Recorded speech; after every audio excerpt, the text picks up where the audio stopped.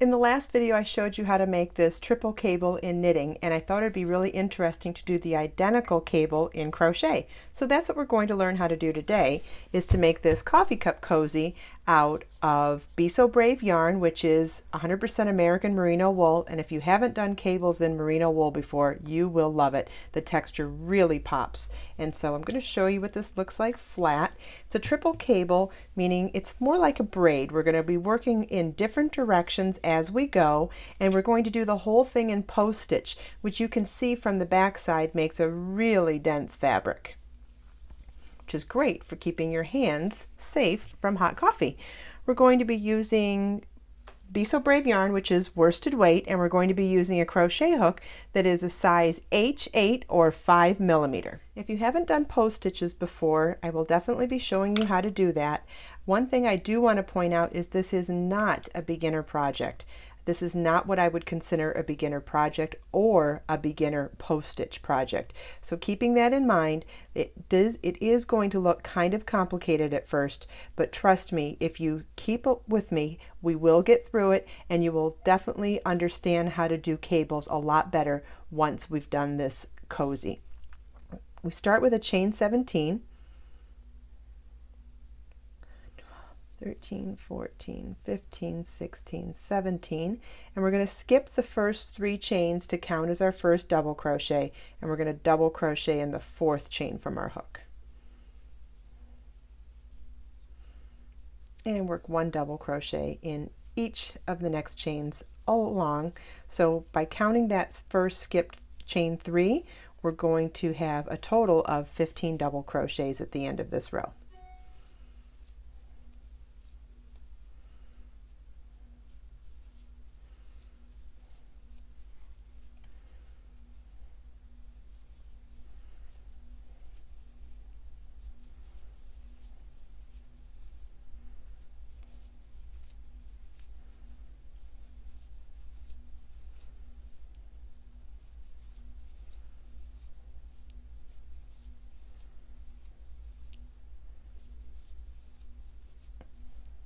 I wanted to make this cable not have extra stitches on the edge so that it would scallop like this. That's what we did with the Knit Cozy too. I'll show you that one. Instead of doing stitches in a different stitch pattern so that it would pop just out from the fabric, I wanted to make the cable completely isolated from other stitches so that it had that beautiful scallop, and that's what we created with this one too. The problem is with crochets, you have to do a chain 3 at the beginning of a double crochet row normally to adjust for the height change going from row to row. And what I've done here instead is we're not doing a chain 3 that counts as our first double crochet. We're doing a loose chain 2 and pretending it's not there. So what we're going to do is chain 2 but not count as our first stitch, and we're going to work the row as though we're working it with stitches on either side. So the next row is to back post double crochet across. So you're going to yarn over your hook and wrap your hook around the first stitch, and then yarn over, pull through 2, yarn over, pull through 2. We're going to yarn over our hook, insert our hook from back to front, and then around the post, back to the back, yarn over, pull up a loop, yarn over, pull through 2, yarn over, pull through 2. And I'm going to do that really slowly all the way across the row.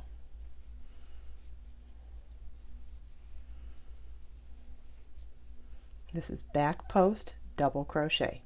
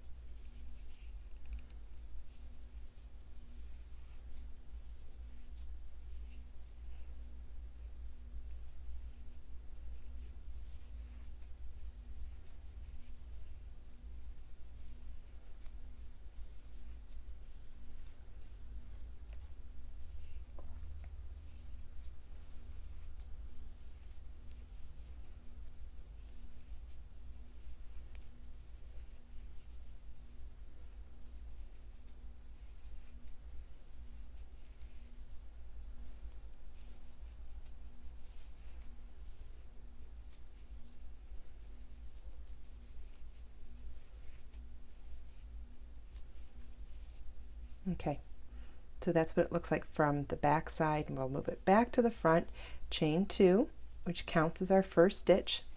And now this is going to be the first row of our pattern row, and we're going to front post double crochet around the first 3 stitches. So front post is the inverse of the back post. We're going to yarn over, insert our hook from front to back, and then back to front around the next post, yarn over, pull up a loop, yarn over, pull through 2, yarn over, pull through 2. And we'll do that again. It's the front post double crochet.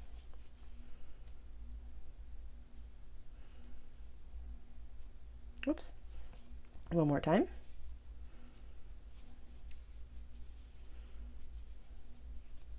Okay, now we're starting the cable. We're going to skip the next 3 stitches, and we're going to work a front post double crochet around the next 3 stitches.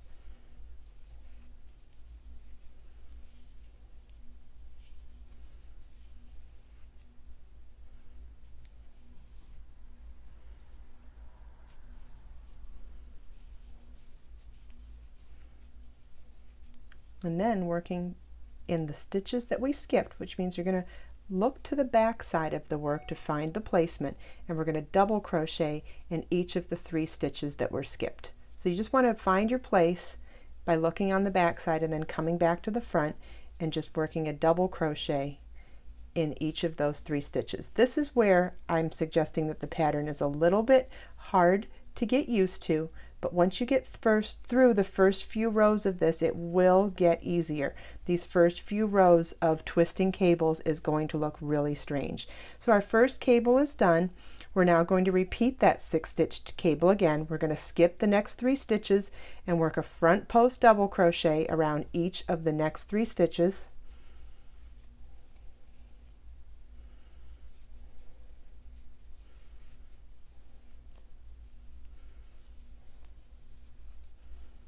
Okay, and then we're going to go back and double crochet in the 3 stitches that we skipped. So you want to yarn over. When you're looking at the back side, you can insert into the first stitch and then come back. It's just a great way to find your place. And then we'll double crochet in that stitch in each of the next 2.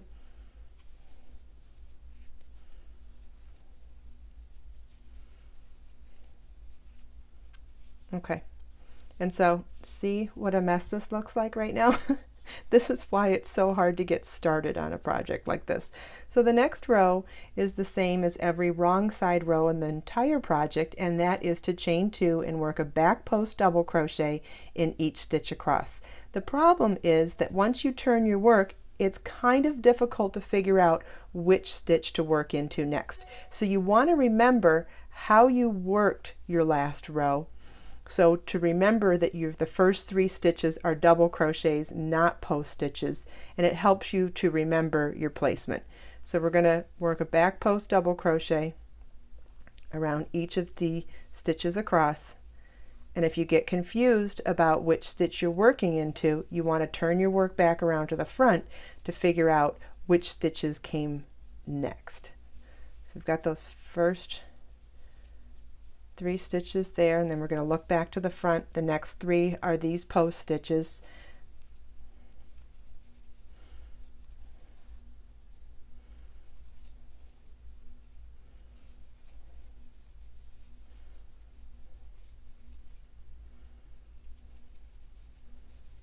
Okay, the next 3 were 3 plain double crochets, so you want to look for them in the front.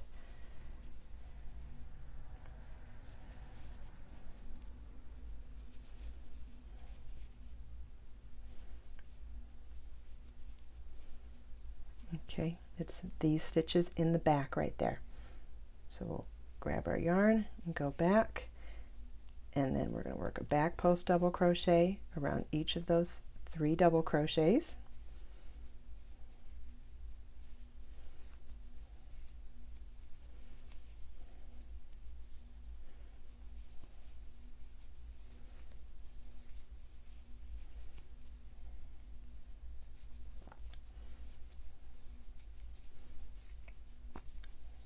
And then we'll turn our work back around and look for the next stitches, and then all 6 of the last stitches on this row are post stitches, and they seem to be really sitting just plain. They're not twisted anymore. All the cables are already worked, so we're going to find where the first one is. Again, this is the hard part. This is what makes this pattern hard, but you can get through it. I've already done it once, and I'm doing it a second time, and you can too. Okay, so there's the place of our first one. So we're yarn over. I almost like to grab it first before turning back around to the side I'm supposed to be on, so that I don't lose my place. And then it's easier to find the stitch next to it, sort of thing.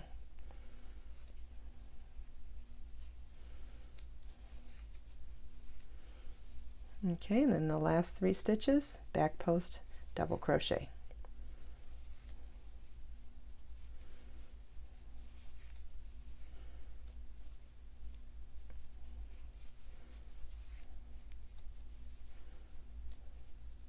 Okay, chain 2, and we'll turn our work. And you can see now that both of our cables twist to the one side. And now we'll go back to the finished one so you can see, yes, our first cable crosses to this side, but now, and then we did a row of plain back post double crochet, and now the following row is going to be to twist cables to the other direction. And in order to keep it braided like that, what that means is not only are we going to twist to the opposite direction now, but we're going to do it over a different set of stitches. Remember how the first 3 stitches we worked plain and then did our 6 cable and 6 cable? Well, now we're going to do the reverse. We're going to work 6 cable, 6 cable, and then work our last 3 stitches plain. So we start with the chain 2 when we turned our work, and we're now going to double crochet around the next 3 stitches, or we're going to, sorry, chain 2, skip the first 3 stitches, and double crochet around the next 3 stitches.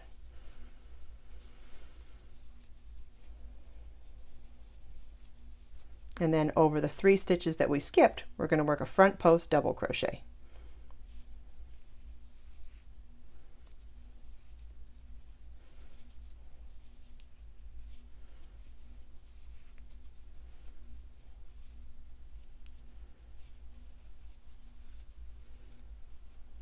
Okay, so now we're going to skip the next 3 stitches and double crochet in the next 3 stitches.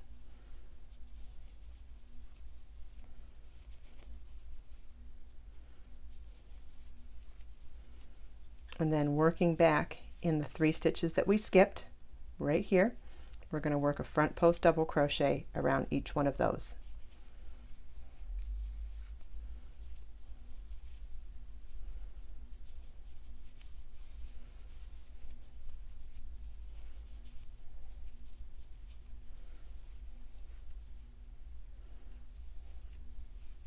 And then in our last 3 stitches, we're going to work a front post double crochet.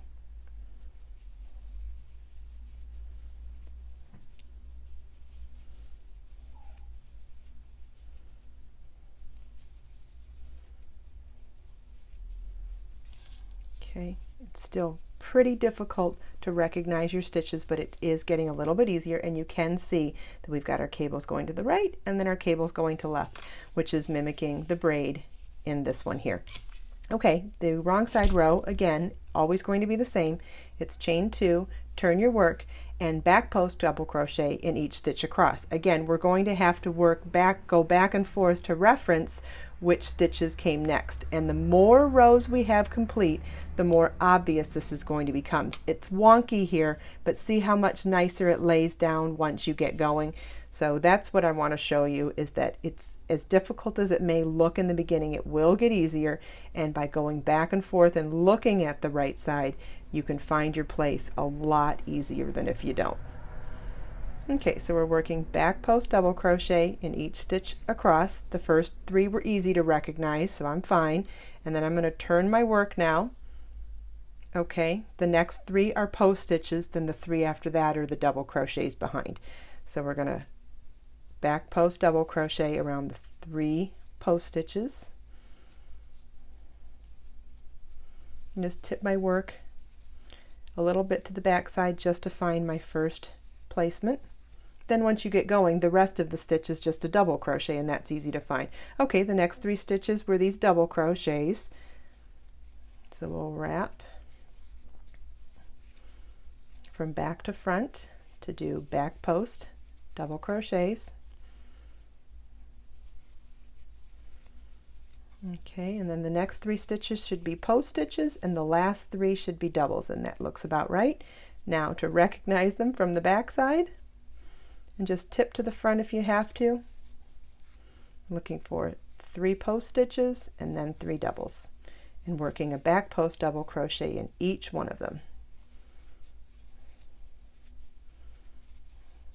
Okay, our last 3 doubles. They're hidden in the back, but at least I did the pattern so that I did double crochets for the stitches that are in the back of the cables instead of doing post stitches. And the reason being, first of all, they're in the back, so it doesn't really matter. And second of all, they present themselves a little less prominently, which means that it's easier to find them in contrast when you're looking for them on the back side during that secondary row in the pattern. Okay, so now we have cables going in both directions. Now we're going to repeat what we've done. At this point, you've learned all of the rows of the pattern. So we're going to go back to the first patterning row, which was chain 2, and work a back post double crochet in each of the first 3 stitches.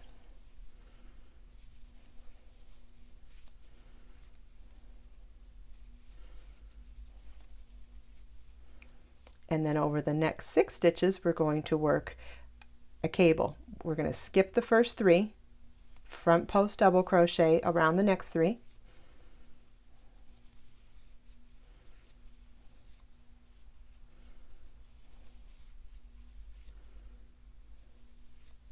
and then we're going to work a double crochet around the 3 stitches that we skipped. So we'll look to the back side to find them, at least to find the first one, and then it's easier to find the next 2 after that.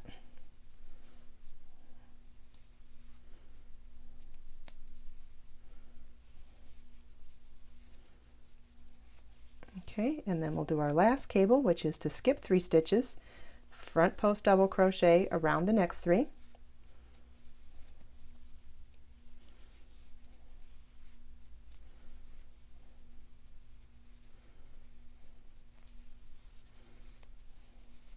and then we're going to double crochet around the 3 stitches that we skipped. So I'm going to flip this over to the back side to find those 3 stitches that we skipped, at least to find the placement of the first one, and work a double crochet in each one of them.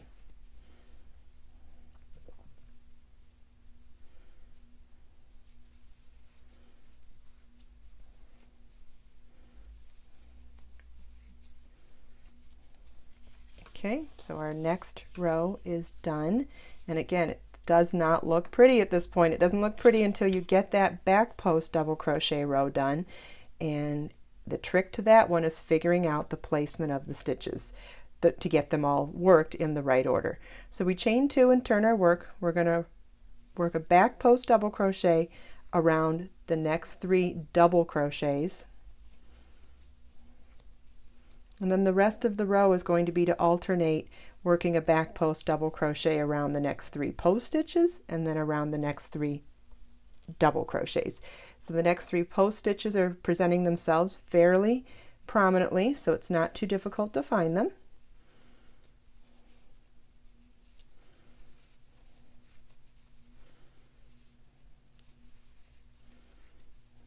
Okay, and the next 3 stitches should be double crochets. I'm going to turn my work to the front to find them. They're right there.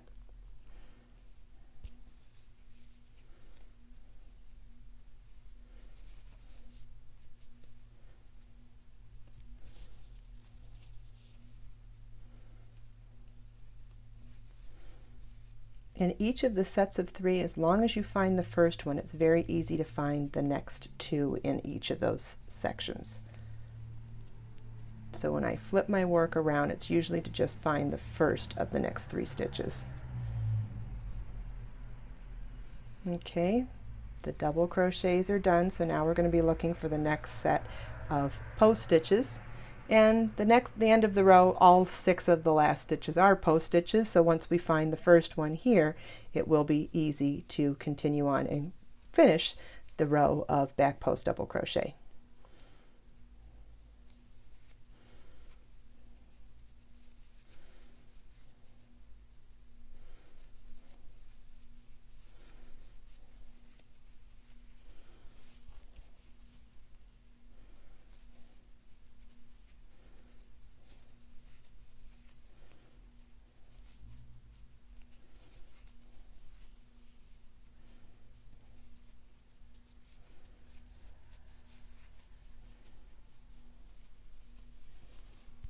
Okay, chain 2, we turn our work.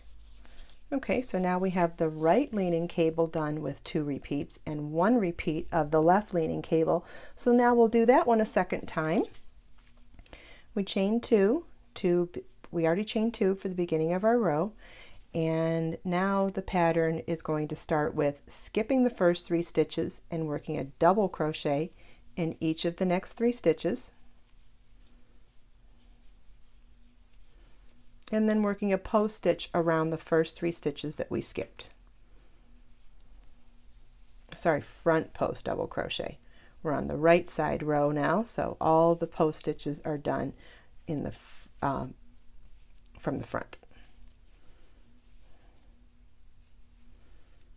Okay, so now we're going to skip the next 3 stitches and double crochet in each of the next 3 stitches.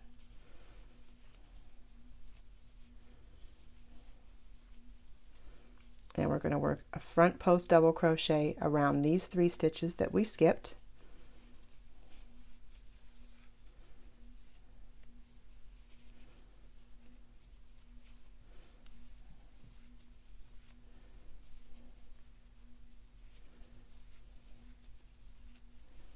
Okay, and then in the last 3 stitches, we're going to work front post double crochet.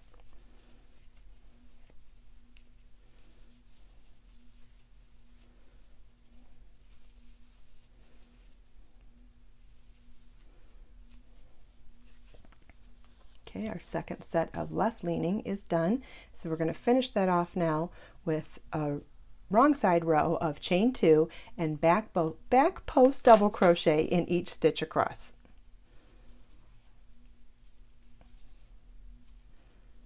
And if you notice, it's already starting to get less wonky. It's a lot easier to recognize which stitch comes next. And as we go now, it will continue to get easier to recognize where you work next. But never hurts to flip your work and take a look.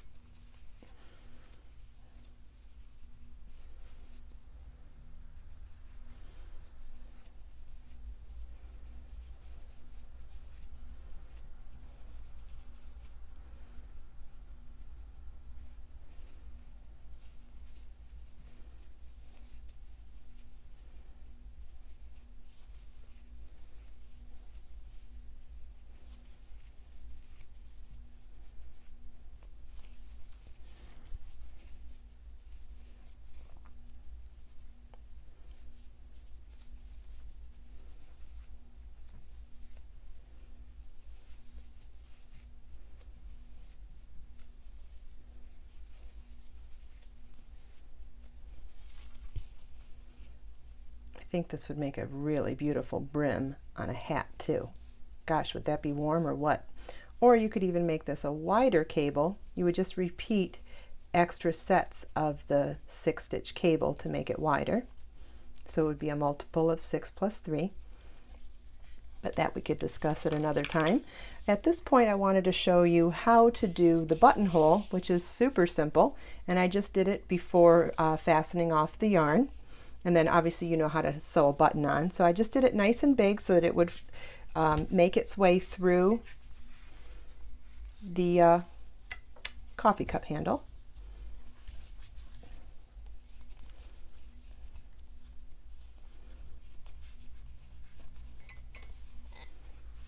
Okay, so you want to end up making your strip about 2 inches narrower than the circumference of the coffee cup that you intend to cozy or cover. And so what I want to do is show you how to do that buttonhole. We're going to chain 3 and double crochet in the same stitch. And then we're going to chain 3 and we're going to double crochet in the space between that last chain 3 and double crochet. And then we're going to chain 3 and double crochet in that space between the last chain 3 and double crochet, and you want to do this for a total of 7 times until you have 7 of these ovals. When you have 7 ovals, you want to make sure that you slip stitch to the first stitch at the beginning of the row to join, fasten off and weave in your ends. Make sure you download the free pattern on my website. It spells out step by step how to do the front post and back post double crochets. It tells you line by line how to do the entire pattern, and then you can get some information on this beautiful merino wool Be So Brave yarn.